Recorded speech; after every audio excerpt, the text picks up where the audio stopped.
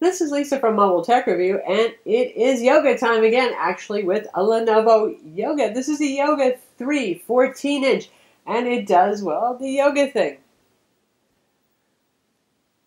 So what's neat about this? Well, it's Intel 5th generation Broadwell CPUs, and it's full core i5 and i7 CPUs, so it's actually faster than the Lenovo Yoga 3 Pro that only had the Core M inside. We're going to look at it now. So here it is for a 3rd generation, the Lenovo Yoga 3. This is the not Pro model. So, you know, you're not actually giving up a whole lot. What you're doing is, in some ways, gaining things. What you're gaining is some thickness in some way. The Lenovo Yoga 3 Pro is wildly light and thin, especially convertibles tend to be heavier. They have beefy hinges, this kind of whole mechanism right here. And while the Yoga 3 Pro is 2.6 pounds, this one is 3.5 pounds. And it's a bit thicker at 0.7 inches. The 3 Pro is wildly skinny. But what you do get here is faster, full Intel Core i5 and i7 CPUs, Broadwell 5th generation, the latest there. So faster than the Core M that's used in the Yoga 3 Pro. Isn't that a little confusing? Also, much as this looks a lot like the Yoga 2 Pro, which had the matte black finish, soft touch plastic over some magnesium, this one has only a 1080p display. That's not a bad thing. 1920 by 1080 on a 14-inch IPS display. That's actually a very good resolution. As long as you have pretty decent eyes, you don't even have to run it with any sort of scaling. The icons are big enough to see. So you avoid all that problem with Windows and third-party programs not always supporting scaling well. Everything in the Metro Live Tile area always handles scaling well.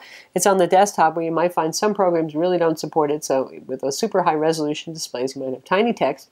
Then you scale things up and then you get fuzzy text. So here, not so much of a problem. I think it's a pretty sweet spot of resolution, and it's not a bad IPS display. I have seen wider viewing angles. You know, IPS displays come in grades like everything else, and you can see it dimming a bit as you move off angle and the colors mute, but not so bad at all. And you want something pretty decent viewing angle-wise because, well, this is a Yoga. You can use it like a tablet. You can put it in tent mode, and yes, it's a Yoga, so the keys will always show on the back side. Computer will ignore them, so you don't have to worry about that. We'll ignore the trackpad. So a variety of ways that you can use this. Obviously, at 3.5 pounds, you're not going to use this like an iPad, right? It's a bit heavy for that. But if you want to rest it on the table while you're using it, you can set it up in your lap in presentation mode, which is one of my favorites. You just do this with it, bring the display up. Automatic rotation handles things, and then you can watch movies, surf the web, and all that sort of thing. The keyboard's not in the way, so it's much easier to reach the screen. That's the idea behind this here. You're not reaching over the display, you can move it closer to you. So that works pretty nicely as well too. So inside here, the top deck kind of reminds me of the Lenovo Y50 series, which is a pretty popular series of 15-inch gaming slim and light laptops here. You got the brushed kind of metal finish that Lenovo does on the consumer line. This is not a ThinkPad model. This is a consumer line model. Pretty large trackpad here, behaves very nicely. Really pretty happy with that. Backlit keyboard here. Lenovo usually does a very nice keyboard. Now, the only problem with this one is key travel is on the short side. I mean, this is a skinny laptop, not as skinny, obviously, as the Yoga 3 Pro, but it's not like the awesome ThinkPad experience exactly in terms of feel and tactile feedback as a result of that. It's not a terrible keyboard. It's not springy or anything like that. There's a little flex in the deck. If you push down, you can see it moving, but you have to be a pretty, well, ham-fingered typist probably to really get much crush going on this keyboard. So it's an okay keyboard. It's not the super duper best of Lenovo's keyboards. It's certainly usable and serviceable. And as always with ThinkPads, to turn the backlight on, press FN and hit the space bar, and there's our backlight coming on. Hit it again, goes off. Single stage backlighting there. And something Lenovo likes to do with their consumer line, we have the page up, page down, and home buttons over here on the side. That takes a little getting used to so you don't accidentally go reaching for the enter key and hit page up every time, but I find it's not too hard to get used to. Trackpad, like I said, good Synaptics trackpad. It works perfectly well. The little chrome surround for a little stylish look, and so you really can feel it if you've wandered off the side. That is always a good thing. As with all trackpads these days, it is the buttonless so-called. The whole trackpad moves and clicks at the bottom. Not too loud. You hear it a little bit. Nothing annoying there. So that part's all good. The hinges are just like the Yoga 2 style hinges, and they're sturdy. I really haven't heard anybody having any problems with them. I never have. Beefy, not the fancy watch band style hinge of the Yoga 3 Pro. if that floated your boat, I don't know. I think these kind of everyday normal serviceable hinges are good. Obviously, you can use it flat if you want to as well. Imagination, it's all up to you as to how you want to use this guy. On the side over here, there's our power button. Typically with convertibles and 2-in-1s, the buttons are on the side because you might be using it in tablet mode where you can't actually access something that's on the keyboard deck. Likewise, there's volume controls over here as well, so you don't have to open it up just to change the volume. The Lenovo one-key recovery button here that you press with, say, a paperclip or something like that. Rotation lock button. We have our mini HDMI port, HDMI port right there. USB 3.0 port on that side. And on this side here, another USB 3.0 port. We have, a dual duty USB and charging port. I'll show you the charger in a minute there. Our combo headphone mic jack and an SD card slot. Now let's take a look at that charger because Lenovo's been doing something different like they did with the Yoga 3 Pro. Notice it has a little notch over here.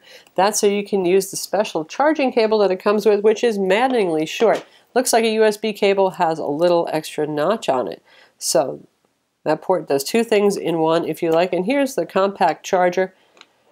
No complaints about that, except for the cord is pretty darn short. If you're one of those people who is at Starbucks a lot, you're going to be hogging the outlet because you don't have a whole lot of length to work with here. So as you can see, I mean, usually touchscreen laptops do have glossy displays, but this one is one of those things you could just about use to light a campfire if you had to. It's that reflective if you were trying to reflect the sun or something like that. Well, at least it's fairly bright, and so it mitigates some of that. Now you can see how the color saturation is, at first blush you'd say, wow, that's a really vivid orange, right? And this is one of the Lenovo desktop images that they provide for us.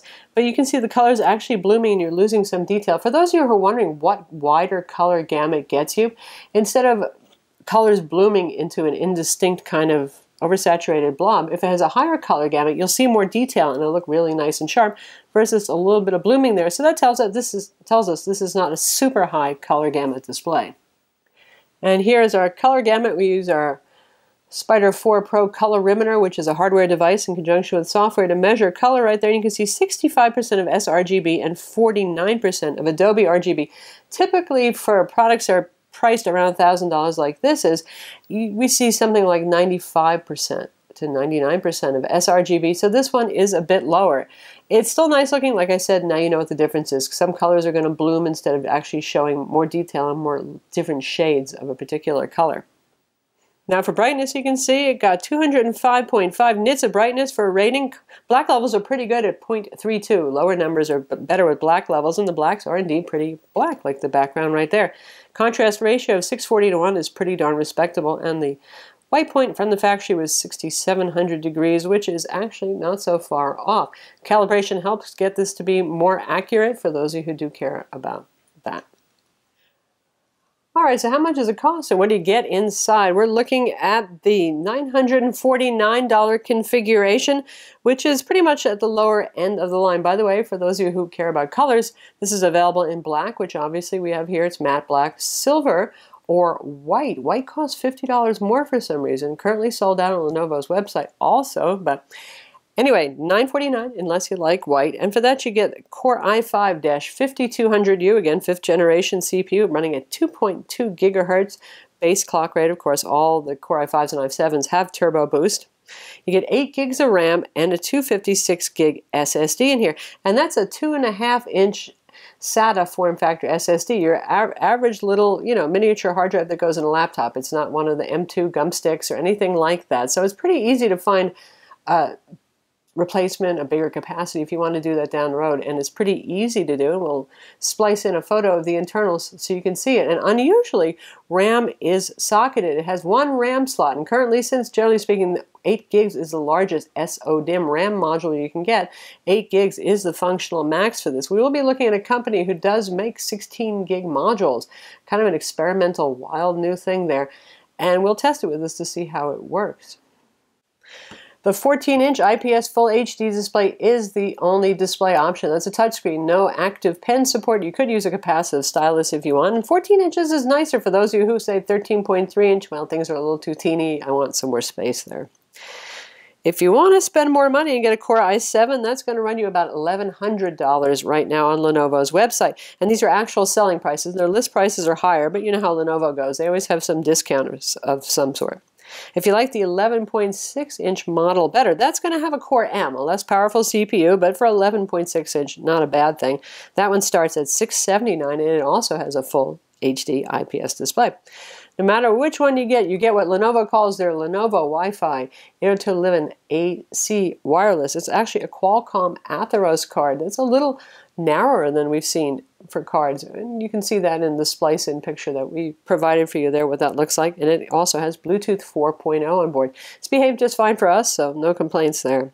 45 watt-hour battery, nominally sealed inside. I say nominally because undo some torque screws on the bottom and you can access the battery. It's not like this thing is sealed for life, difficult like a MacBook Air or MacBook Pro to actually service. So take off a bunch of those torque screws here and that's how you get inside. Obviously we have ventilation here where it sucks in, it shoots the air out the backside. Our stereo speakers live in grills right over here. So they're down/side firing, but they're pretty adequate so they don't sound too bad. Rubber feet, keep it from sliding away on you.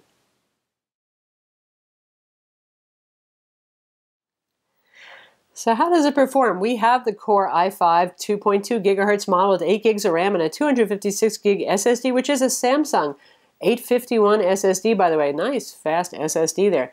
Here's our Geekbench 3 score. I know there's somebody out there that's been screaming to see screenshots of the benchmark, so here you go. This one's for you. Geekbench 2656 for the single core, 5313 for the multi-core. That's a pretty respectable score right there. And now we'll take a look at how the SSD did. And notice we have the regular old Windows Photo Viewer here, and this is Lenovo PhotoMaster Photo Viewer. Lenovo puts a lot of software in here. I know some of you are going to make jokes about them putting adware on and stuff like that. No, that's not the case. They're not doing that anywhere, no Superfish. But they do put a lot of stuff on here, including the Harmony that's supposed to help you with the screen rotation by suggesting programs you should use. I don't think we really need that stuff. Anyway, it's up to you. You can remove it.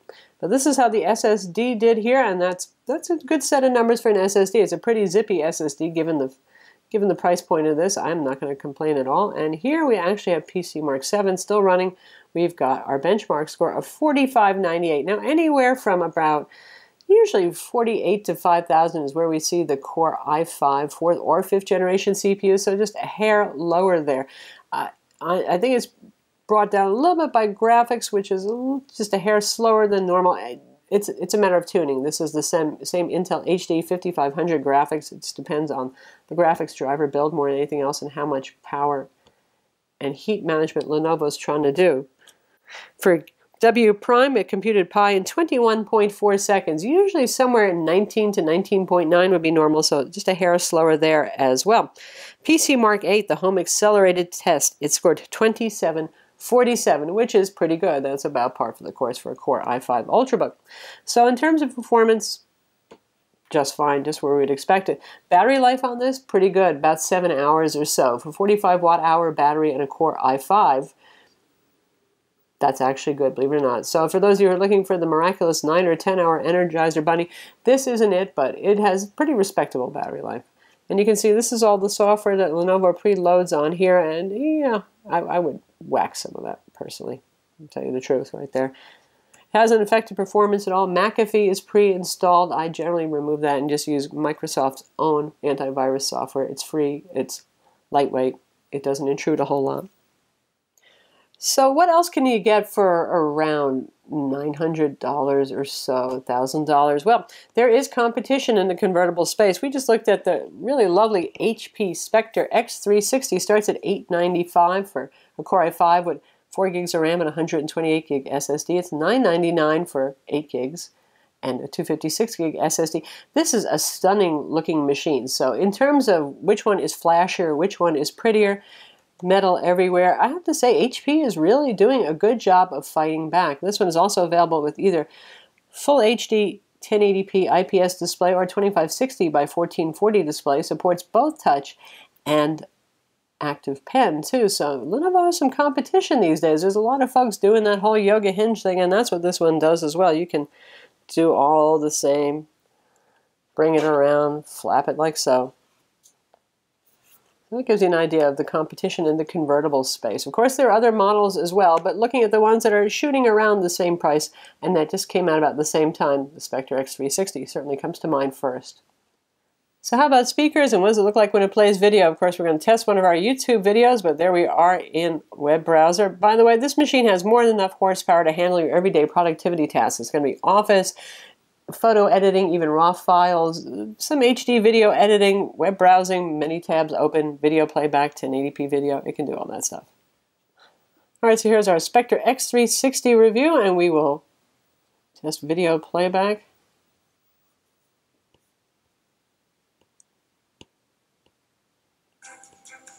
And we are at 60% volume right now. This uses Waves Max audio. This is Lisa from Mobile Tech Review, and here's a Windows convertible laptop that you guys have been asking for. This is the HP Spectre X360. Don't confuse it with the NV X360. HP does a lot similar but different names. This is the Spectre. So not bad sounding, not super loud, but it's not hissy or shrill or anything like that. It's not bad sound at all, and the screen looks quite good. You don't need super wide color gamut just to have a decent video playback experience, and photographs here look pretty nice. The red background on the laptop there is looking pretty nice and vivid, so it's a very pleasing looking display. So that's the Lenovo Yoga 3, 14-inch. It's available now, again, as configured here, pretty much. The model I would recommend getting, Core i5, 8 gigs of RAM, 256 gig SSD, is $949, and it's not a bad laptop. It's got an understated design, but it's nice enough looking. Nice soft touch finish that feels good. It's pretty grippy. You won't drop it fast. SSD inside. Pretty decent 1080p IPS touch to screen. Not bad at all. Of course, there is a lot of competition out there. Even if you're looking for a convertible design like this with the swivel hinges, as you see, there's a lot to consider nowadays, including Lenovo's own Yoga 3 Pro for those of you who don't need full Core i5 performance and want lighter weight and a thinner, more stylish looking design. So that's the Lenovo Yoga 3 14-inch. Again, also available as an 11.6-inch if you like, for a little bit less money, a little bit less horsepower inside, but still same design and general fit and finish. And it's a very likable laptop at $949. It has a lot of stiff competition though, and you know, a lot of other folks are making the yoga style hinge now, including the HP Spectre X360 that we showed you a little comparison moment there. But as ever, it looks a lot like the Yoga Pro 2, which isn't a bad thing. It has a nice soft touch finish, a decent full HD IPS touch screen, and it's available now. I'm Lisa from Mobile Tech Review. Visit our website for the full written review and hit that like button.